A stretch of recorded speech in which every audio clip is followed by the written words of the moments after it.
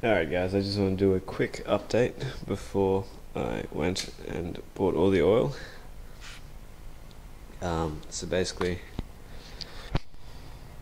what's going on here is that it's going to go onto here and hide some of the wiring. The temperature monitor is going to be here and the power button is going to be here, and yeah, so that's just going to go on the side.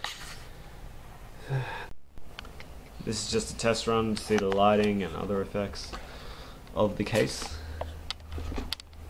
Basically, this isn't fine. This isn't the final position for anything really. I just want to see how everything fits, how everything goes. At the moment, it's looking pretty sweet. I can barely hear the 8 loons, and they provide quite a bit of airflow. And they just flow straight onto those hard drives there.